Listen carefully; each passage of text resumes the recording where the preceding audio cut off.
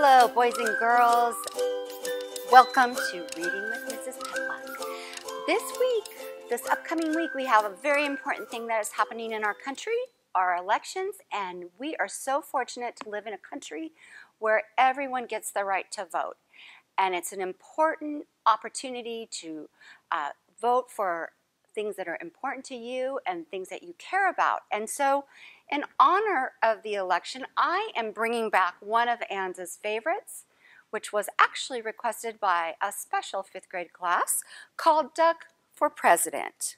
Some of you might remember this one. It is written and illustrated by Doreen Cronin and Betsy Lewin. And Duck thinks being a leader is easy. Duck for President. Ooh, an airplane going over. Vote. Very important that we all vote. Running a farm is very hard work. At the end of each day, Farmer Brown is covered from head to toe in hay, horsehair, seeds, sprouts, feathers, filth, mud, muck, and coffee stains. He doesn't smell very good either. The animals have chores to do too. Pigs clean under the beds, cows weed the garden, sheep sweep the barn, duck take out the trash, mow the lawn, grind coffee beans. At the end of each day, the pigs are covered in lint bunnies, the cows are covered in weeds, and the sheep are covered in dust. And Duck is covered in tiny bits of grass and espresso beans. Duck did not like to do chores.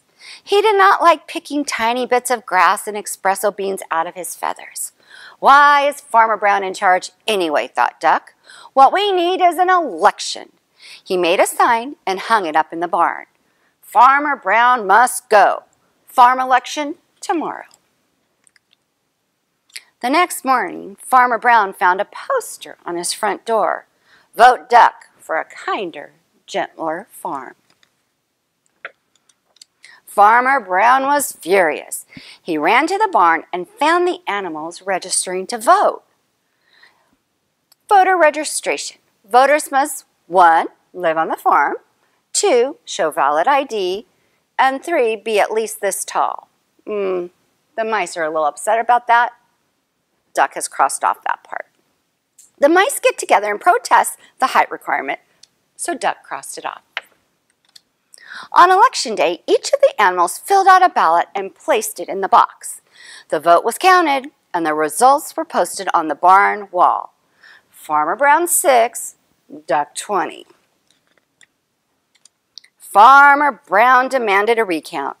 One sticky ballot was found stuck to the bottom of a pig. The new tally, Farmer Brown 6, Duck 21. The voters had spoken. Duck was officially in charge. Running a farm is very hard work. At the end of each day, Duck was covered from head to toe in hay, horsehair, seeds, sprouts, feathers, filth, mud, muck, and coffee stains. Running a farm is no fun at all, thought Duck. That night, Duck and his staff started working on Duck's campaign for governor. Vote for me. I'm a duck, not a politician.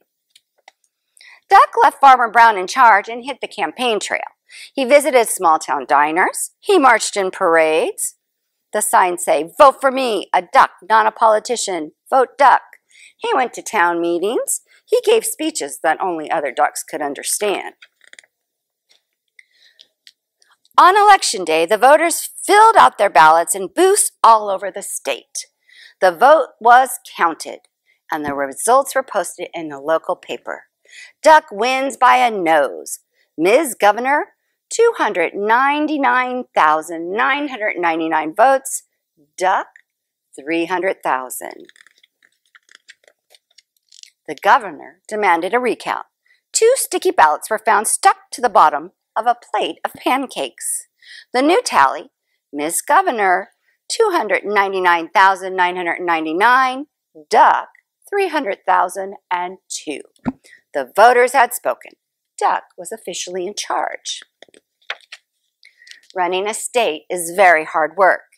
At the end of each day, Duck was covered from head to toe in hairspray, ink stains, scotch tape, fingerprints, mayonnaise, and coffee stains.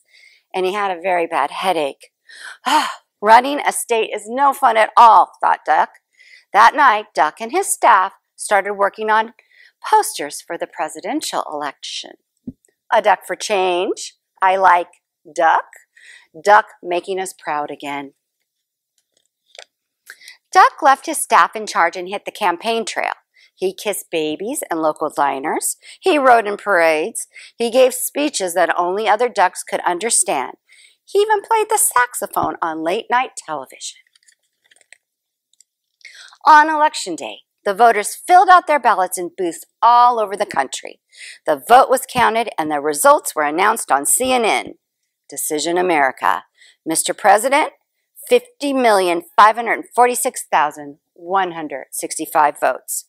Duck, 50,546,170 votes. The president demanded a recount. 10 sticky ballots were found stuck to the bottom of the vice president. The new tally, 50,546,165 for Mr. President, and Duck received 50,546,180. The voters had spoken. Duck was officially in charge. Running a country is very hard work.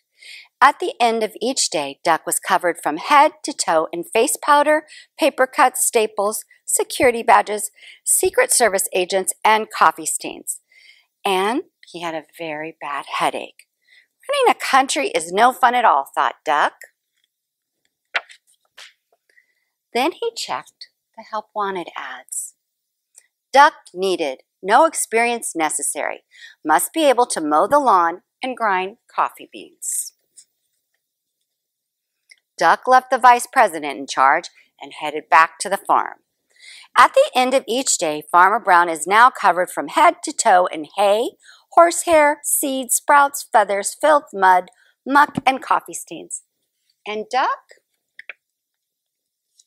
is working on his autobiography. The end. Okay, Anza, I hope you liked one of our very favorites, Duck for President. Have a great week, and I'll see you next week.